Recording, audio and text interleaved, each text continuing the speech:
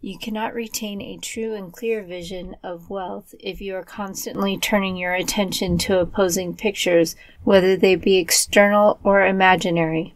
Do not tell of your past troubles of a financial nature if you have had them. Do not think of them at all. Do not tell of the poverty of your parents and the hardships of your early life. To do any of these things is to mentally class yourself with the poor for the time being, and it will certainly check the movement of things in your direction.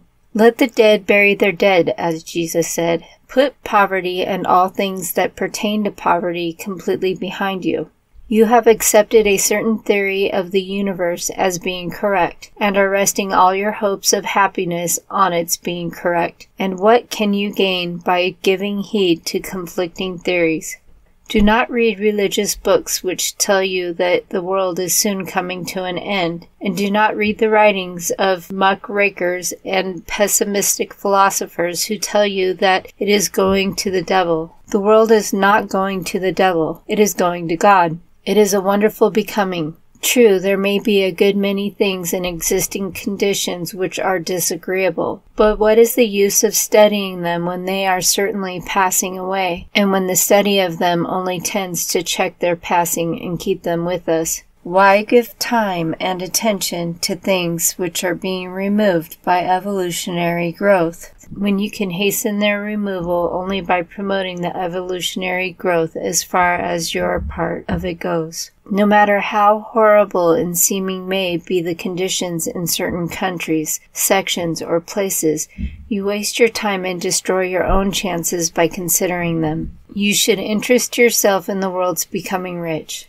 Think of the riches the world is coming into, instead of the poverty it is growing out of, and bear in mind that the only way in which you can assist the world in growing rich is by growing rich yourself through the creative method, not the competitive one. Give your attention wholly to riches, ignore poverty. Whenever you think or speak of those who are poor, think and speak of them as those who are becoming rich, as those who are to be congratulated rather than pitied. Then they and others will catch the inspiration and begin to search for the way out. Because I say you are to give your whole time and mind and thought to riches, it does not follow that you are to be sordid or mean. To become really rich is the noblest aim you can have in life, for it includes everything else. On the competitive plane, the struggle to get rich is a godless scramble for power over other men. But when we come into the creative mind, all this is changed.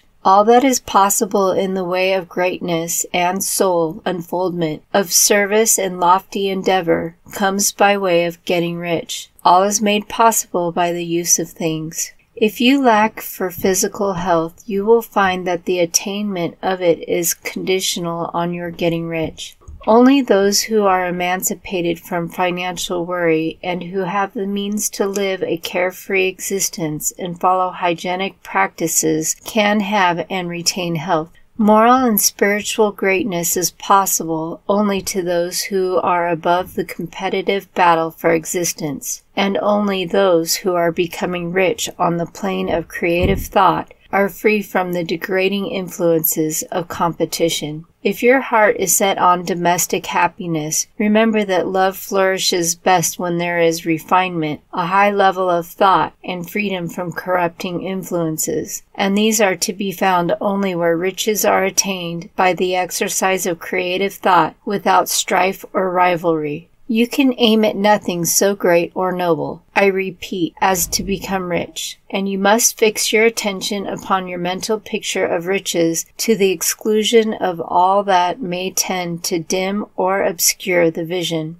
You must learn to see the underlying truth in all things. You must see beneath all seemingly wrong conditions the great one life, ever moving forward toward fuller expression and more complete happiness. It is the truth that there is no such thing as poverty, that there is only wealth. Some people remain in poverty because they are ignorant of the fact that there is wealth for them, and these can best be taught by showing them the way to affluence in your own person and practice. Others are poor because, While they feel that there is a way out, they are too intellectually indolent to put forth the mental effort necessary to find that way and travel it. And for these, the very best thing you can do is to arouse their desire by showing them the happiness that comes from being rightly rich. Others still are poor because, while they have some notion of science, they have become so swamped and lost in the maze of metaphysical and occult theories that they do not know which road to take. They try a mixture of many systems and fail in all. For these, again, the very best thing to do is to show the right way in your own person and practice. An ounce of doing things is worth a pound of theorizing. The very best thing you can do for the whole world is to make the most of yourself. You can serve God and man in no more effective way than by getting rich. That is, if you get rich by the creative method and not by the competitive one. Another thing, we assert that this book gives in detail the principles of the science of getting rich, and if that is true, you do not need to read any other book upon the subject. This may sound narrow and egotistical, but consider, there is no more scientific method of computation in mathematics than by addition, subtraction, multiplication, and division. No other method is possible. There can be but one shortest distance between 2 points. There is only one way to think scientifically, and that is to think in the way that leads by the most direct and simple route to the goal. No man has yet formulated a briefer or less complex system than the one set forth herein. It has been stripped of all non-essentials. When you commence on this, lay all others aside. Put them out of your mind altogether. Read this book every day. Keep it with you.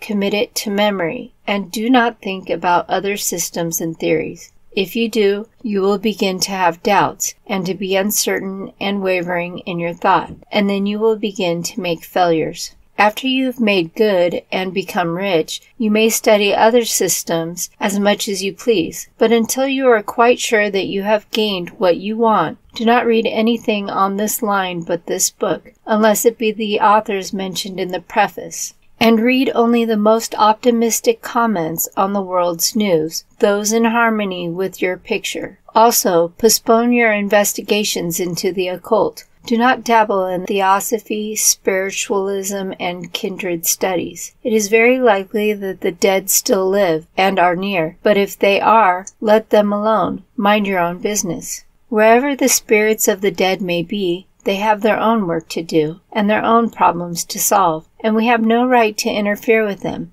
We cannot help them, and it is very doubtful whether they can help us, or whether we have any right to trespass upon their time if they can. Let the dead and the hereafter alone, and solve your own problem. Get rich. If you begin to mix with the occult, you will start mental cross-currents which will surely bring your hopes to shipwreck. Now, this and the preceding chapters have brought us to the following statement of basic facts. There is a thinking stuff from which all things are made, and which, in its original state, permeates, penetrates, and fills the inner spaces of the universe. A thought in this substance produces the thing that is imaged by the thought. Man can form things in his thought, and, by impressing his thought upon formless substance, can cause the thing he thinks about to be created. In order to do this, man must pass from the competitive to the creative mind. He must form a clear mental picture of the things he wants, and hold this picture in his thoughts with the fixed purpose to get what he wants, and the unwavering faith that he does get what he wants, closing his mind against all that may tend to shake his purpose, dim his vision, or quench his faith. And in addition to all this, we shall now see that he must live and act in a certain way. End of chapter 10.